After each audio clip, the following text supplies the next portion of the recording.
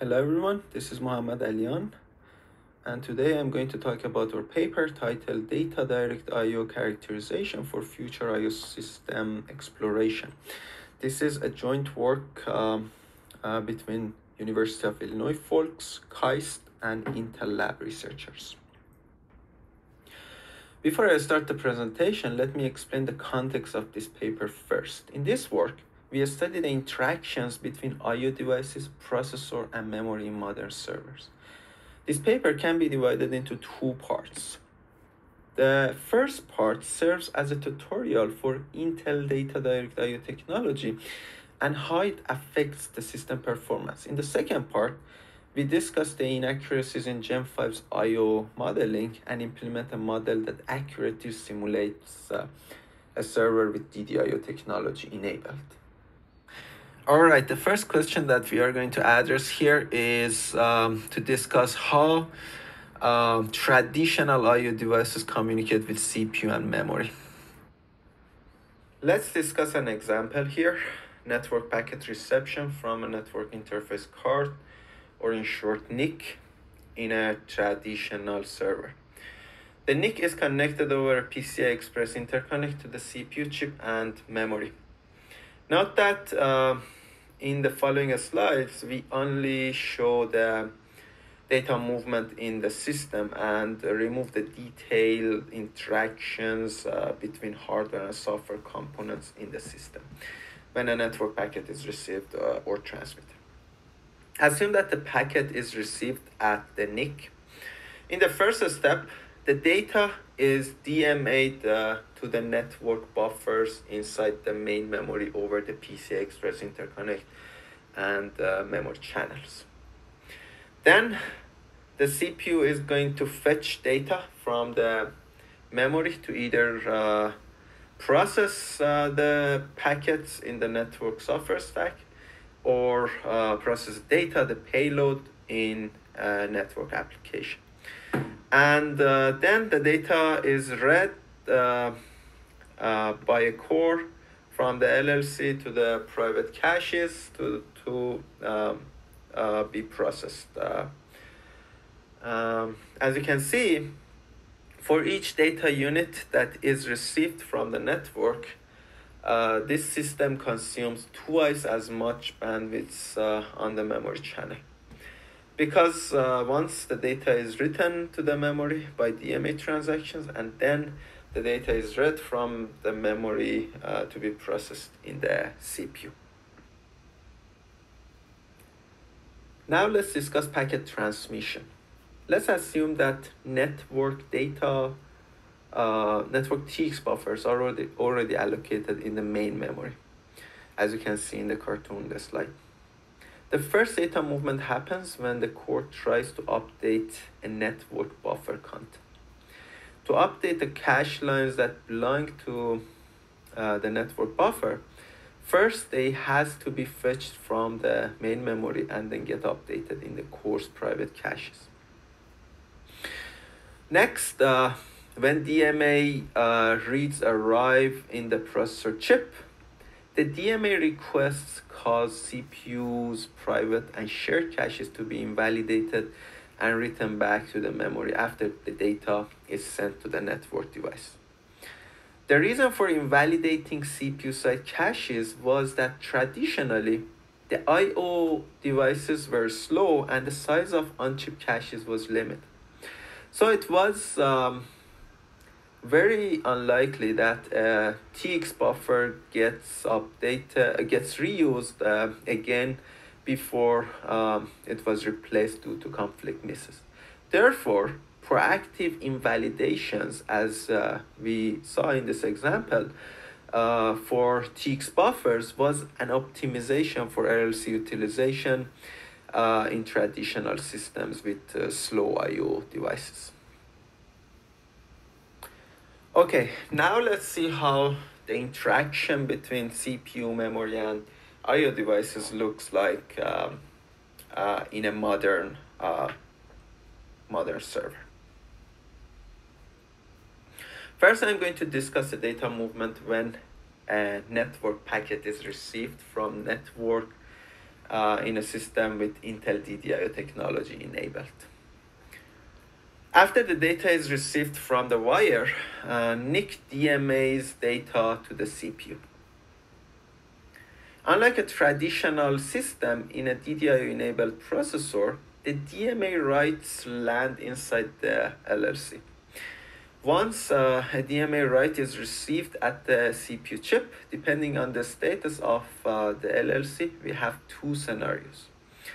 First scenario is that if the addresses that belong to the DMA writes are already cached in the LLC, then LLC will be updated with the DMA write data.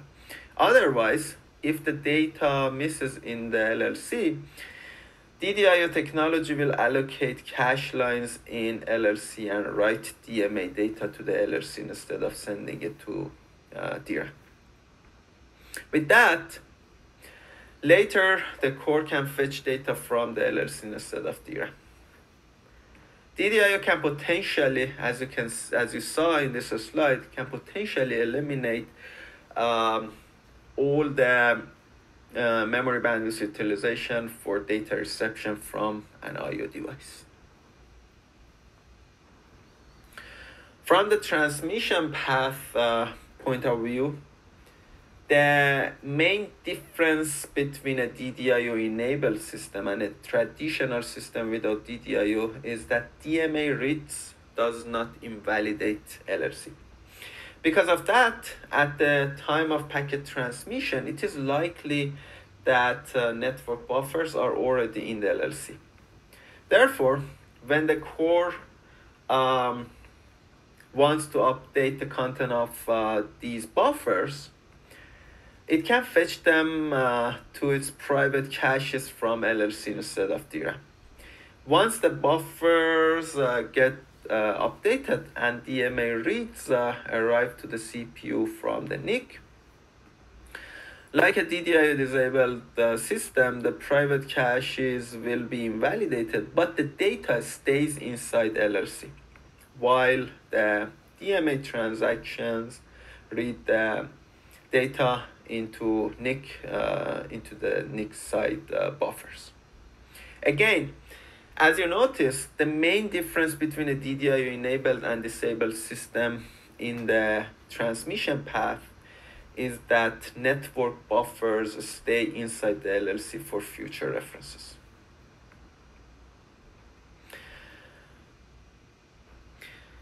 In the following slides, we are going to go through some experimental results that we collected from real hardware to understand the effectiveness of DDIO.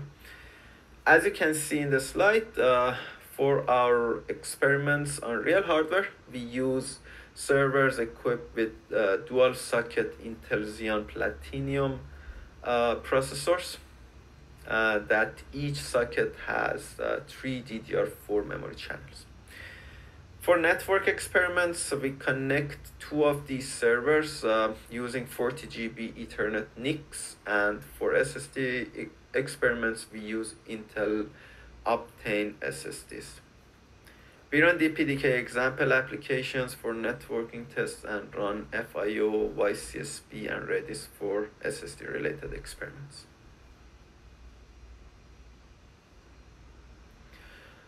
This graph shows SSD read bandwidths with DDIO enabled and disabled.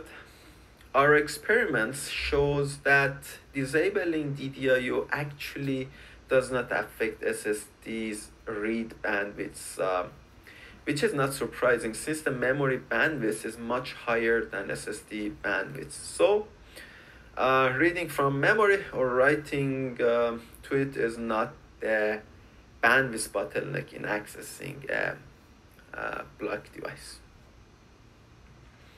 However, if you look at the memory bandwidth utilization for the same experiment, enabling DDIO significantly reduces memory read and write bandwidth utilization when an application read pages from a block device such as SSD here in this case.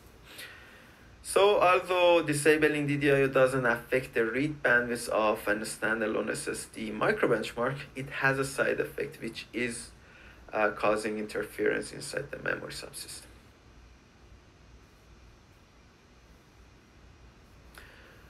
Now let's look at the results when writing to SSD. Again, in terms of write bandwidth, there is no difference between enabled or disabled DDIO modes because, as we discussed before, the memory bandwidth is not the bottleneck in the storage stack of our server. However, surprisingly, we see also no difference in terms of memory bandwidth utilization when writing to the SSD with DDIO enabled or disabled. After digging into this, we found out that Xeon processors newer than Sandy Bridge does not evict the I/O buffers after DMA reads, regardless of the DDIO configuration.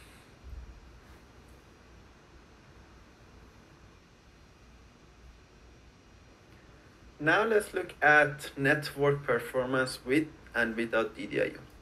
As shown, disabling DDIO does not degrade the network reception and transmission bandwidth because the available DDR4 bandwidth is much greater than 40 GB line rate here.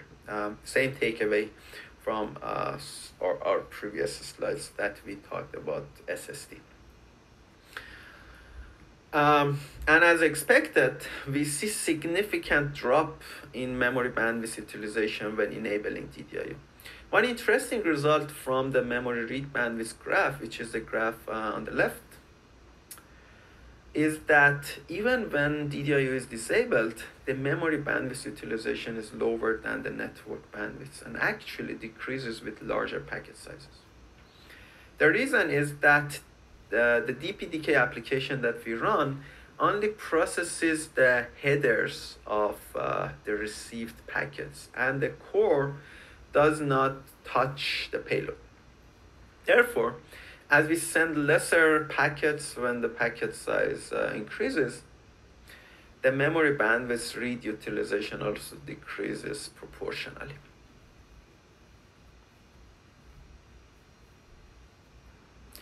Like SSD writes, as you see in the slide, DDIO does not impact memory bandwidth utilization when transmitting packets over the network in new generation of Xeon processors.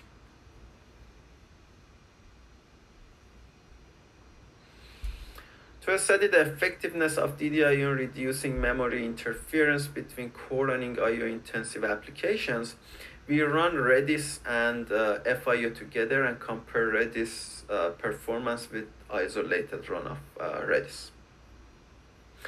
As you can see, Redis performance decreases by up to 7.4% across different workloads. To find the culprit for this performance degradation, we should look at the memory bandwidth utilization graphs in each of these configurations. As you can see in the slide, when DDIO is disabled, memory bandwidth utilization is more than twice as much as when DDIO is enabled. This excessive memory bandwidth utilization of FIO when DDIO is disabled is a reason for performance degradation in the core running scenario. Now that we saw the benefits of DDIO, let's discuss the DDIO model that we implemented in Gen 5. A few words about Gen 5. Gen 5 is a state-of-the-art architecture simulator, as probably you know already. Jason Power recently put together a very nice paper about all the features implemented in Gen 5 since when the original Gen 5 paper was published 9 years ago. I recommend taking a look at this paper if you want to know more about the current state of Gen 5. Gen 5 has a comprehensive model library for CPUs, memories, I/O devices, and can simulate a full computer system running a full-fledged Linux or Android. Gen 5 can be used for rapid early prototyping and also gaining insights into the system. We identified that Gem 5 does not model DDIO, which can render the simulation results that involve I/O accesses inaccurate.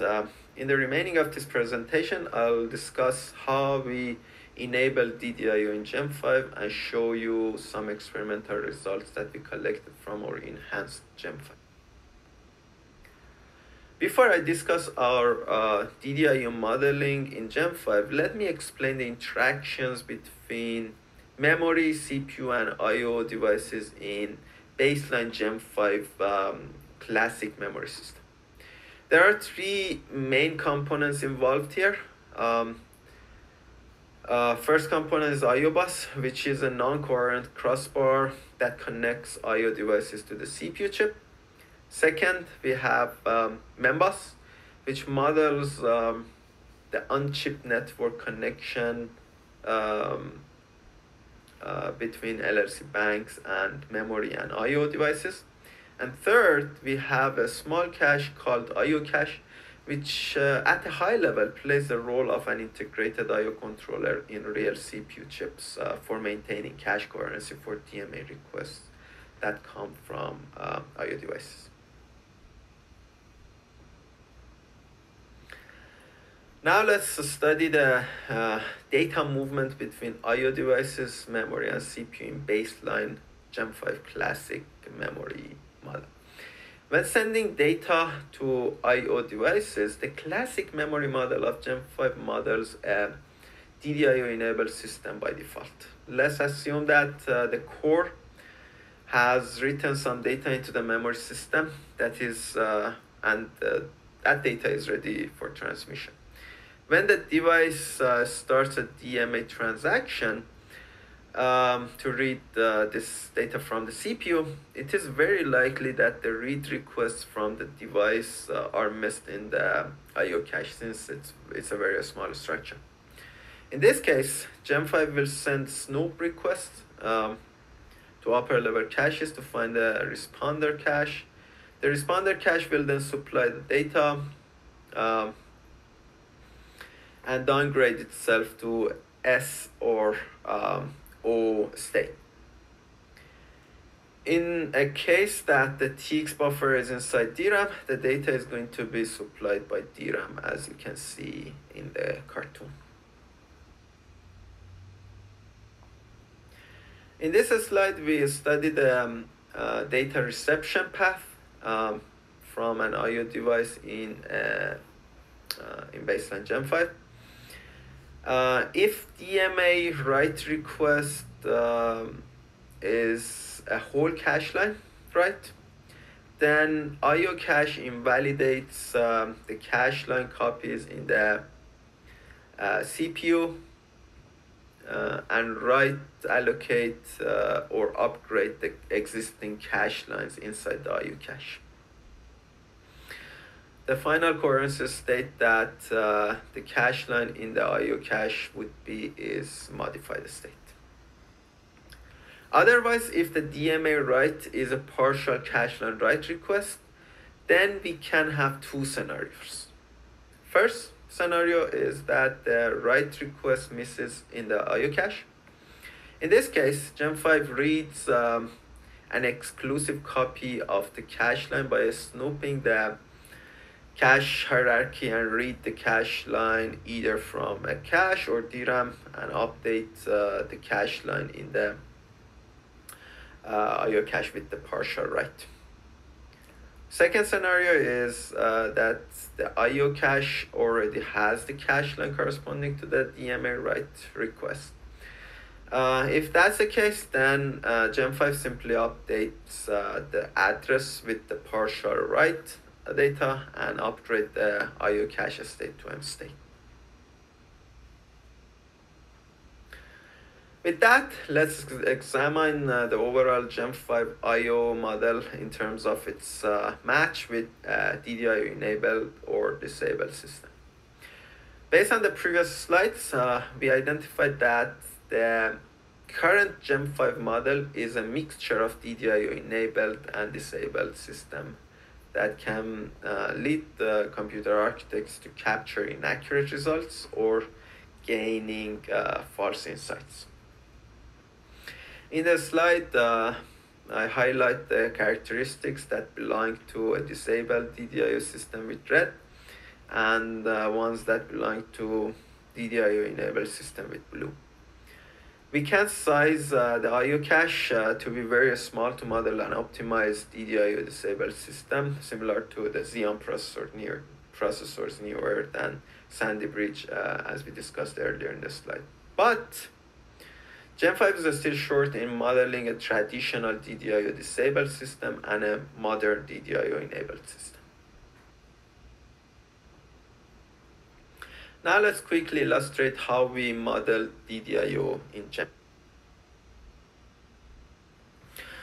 Our goal is to enable DDIO with the least changes in the coherency protocol of the Gen 5 memory system. Toward that goal, we restructured the way that I/O devices are connected to the rest of the memory system when DDIO is enabled. The cartoon in the left shows the structure of Gen 5 components when configuring Gen 5 for DDIO disabled system, and the right cartoon shows that of for a DDIO enabled system. For modeling a traditional DDIO disabled system, we changed the I/O cache to be an exclusive cache. That means when a cache line is supplied to I/O cache by one of the CPU side caches, the cache line in the CPU side caches will be invalidated. For modeling a DDIO enabled system, as you can see in the picture in the right, at a high level, we treat an I/O device similar to core. This means that I/O cache spills into the LLC instead of memory. We also enhance the I/O cache and LLC controllers to efficiently tag I/O data and implement a non-intrusive DDIO implementation in the current Gen 5 coherency protocol. Implementation details can be found in the paper. All right, now let's look at the results that we collected from our enhanced simulation infrastructure. For our Gen 5 experiments, we developed a NIC driver for Gen 5 bare metal that mimics a user space network software stack such as DPDK. The cartoon in the slide shows Gen 5 hardware configuration. We simulate a client server system and run two server and client threads on each simulated machine. We pin the threads to different physical cores. Since the network application is the only application running on the simulated systems, we choose to simulate only dual core ultra-order processor. The client threads can be configured to send or receive MTU size packets to and from the server over a 40 GB link. We compare three different I/O configuration in this in the following slides. First configuration is disabled optimize, which is basically when the DDIO is disabled, but DMA reads do not invalidate the caches. Second is DDIO disabled, which is the old-fashioned I/O configuration that DMA writes directly goes to the memory and DMA reads invalidate cache lines. Last configuration is DDIO enabled configuration. This graph simply shows the achieved network bandwidth in our setup. As you can see, with two client threads, we can saturate the 40 GB link between the client and server. Now let's see how memory bandwidth utilization looks like when the simulated server receives packets with various LLC sizes. As expected, since the network application only touches headers, we see much lower memory read utilization than writes. DDIO is pretty effective in reducing the memory bandwidth utilization when LLC is larger than 32 megabytes. The reason is that since two full descriptor buffers occupy more than 3 megabytes of LLC, and the default DDI only uses 10% of the LLC size, LLC sizes smaller than 32 megabyte are not sufficient to keep all the network data inside the LLC. Therefore, we have a lot of conflict misses in the LLC and therefore high memory write bandwidth utilization. The graph in the slide shows memory read and write bandwidth utilization when the server transmit packets. Since we don't have any data reuse in our network software stack, then in the transmission path of our network software stack, then DDIO enabled and disabled systems basically show the same memory read bandwidth utilization. Note that since DDIO does not limit the LLC usage in the transmission path, as soon as LLC sizes surpass 3 megabyte, we start seeing dramatic drops in memory write bandwidth utilization. To summarize, in this paper we explained the Intel DDIO technology in detail and illustrated how DDIO can reduce interference in the memory subsystem by showing experimental results from real system and our enhanced simulation models in Gen 5. Our DDIO implementation for Gen 5 can be accessed using the following link. With that, I would like to thank you so much for your attention and see you soon in the ISPAS virtual conference.